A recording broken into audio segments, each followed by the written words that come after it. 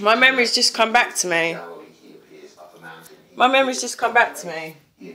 My memory has just come back to me. Andy, do you know Matthew Moundy? No. Who's that? Well, apparently he was abused. It's a lie, isn't it, Gemma? I don't know. Yeah, I do know him. For some reason I said yeah, because I know that my husband constantly lies. And then my husband says, when I was little, I used to do it at the fruit stand in the market.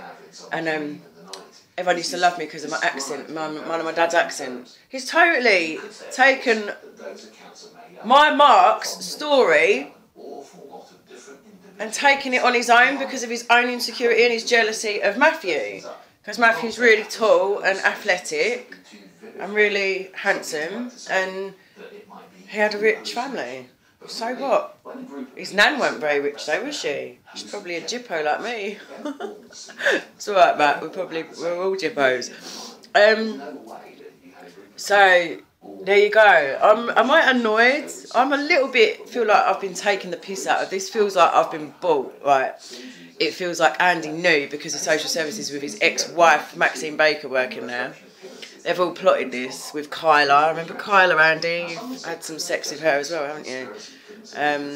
Yeah, we know. Kyla. How many other girls in care have you had sex with, Andy?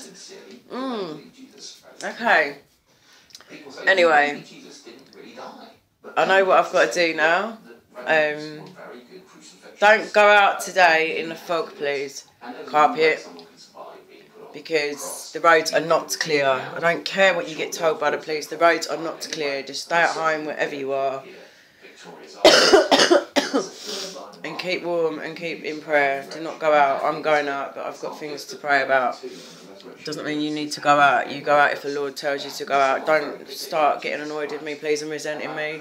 Please, don't resent me, of all people. Don't. I'm sorry for saying fuck you down the phone. I'm sorry.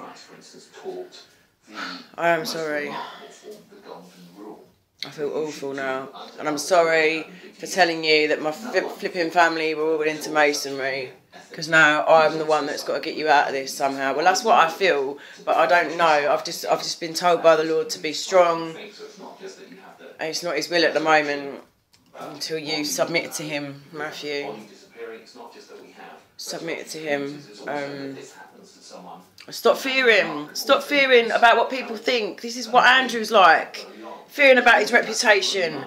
Lying. Fearing. Ego. I can't do that. I want to set him free from that, Matthew. I don't want to go back to that.